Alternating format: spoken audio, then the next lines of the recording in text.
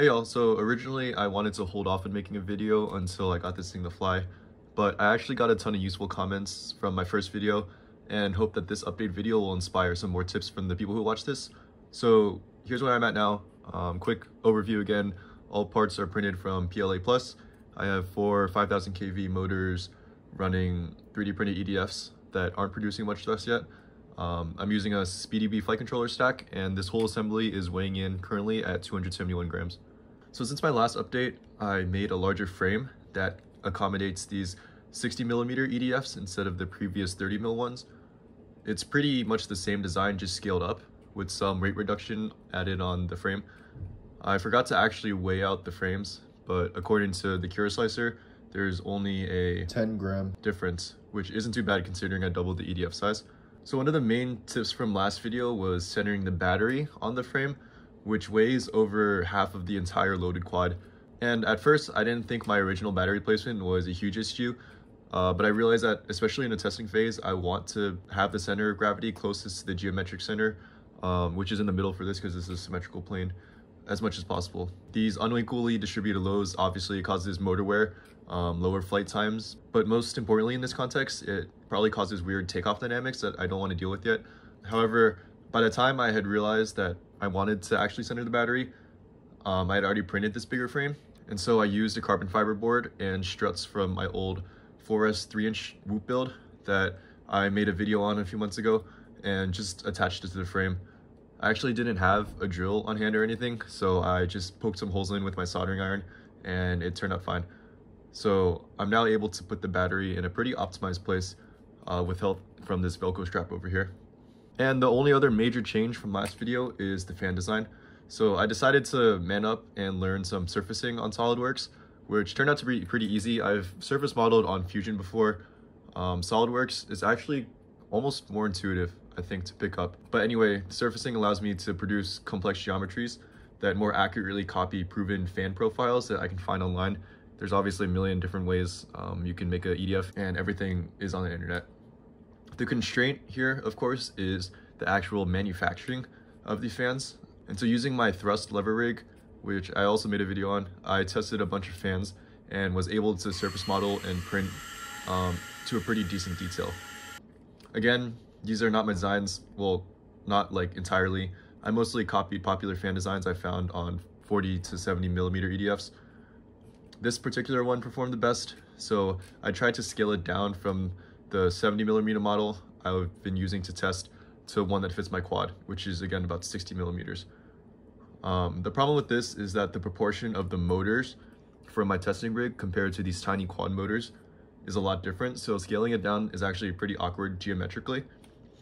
I also only printed 5 blades compared to the 7 that I use on my test model. I'm not exactly sure why. There was a reason that I had in my head back then. Anyways, this is my current fan design, but I doubt it's actually an effective one. So another issue I had with these fans is them staying on the motor axle. I had printed multiple test prints to make sure I got a nice fit on the axles, but I could never get the fan to stay on for more than a couple of tests, even if I super glued them down to the axle. I attribute this to the insane amount of torquing force there must be between the axle and the fan, which could deform this relatively soft PLA pretty quickly, whereas a normal, casted propeller is more resistant to those friction forces. So again, it doesn't fly yet, and it's kind of hard to tell how close I am. I do have some ideas going forward, and they all revolve around the EDF design. Number one is blade manufacturing. I was playing around with the modular blade technique, where I print each blade individually, then super glue them into the hub. Vertically printing these blades without supports allows me to print in a lot better detail. Currently, I'm just lying the fan flat on the board, using supports for the curves and the pitch angle of the fan blades. The problem is that these supports cause uneven surfaces, and it doesn't allow any fine detail to come out, which leads to a bunch of dynamic imbalances and has a huge effect on thrust output and sound. These modular blades can print in a lot better precision without the supports because it just prints straight up, at least in theory. In practice, it's actually still hard to dial in blades that can fit smoothly into the fan hub, especially at this size, and it's a lot more work to print and sand and glue each blade down, especially when I have 4 fans to make and potentially 7 to 9 blades. But this might be worth it, especially since I want to surface mount more, and my blades can hopefully become more complex. So number 2 is putting the fans on the motor casings.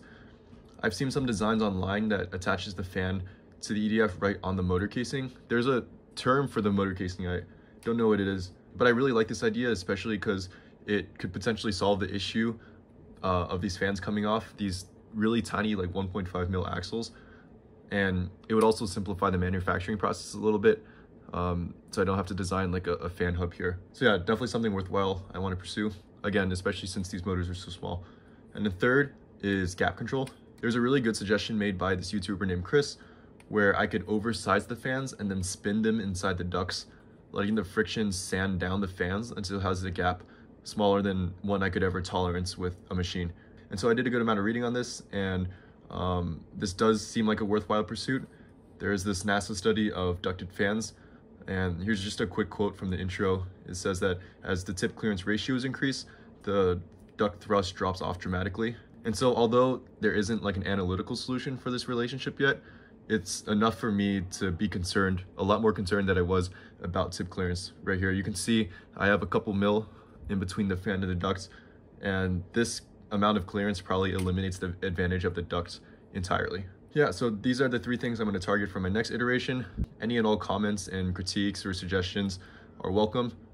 I really would like to get this thing in the air so I don't have to spend a bunch of money on 4 separate EDFs.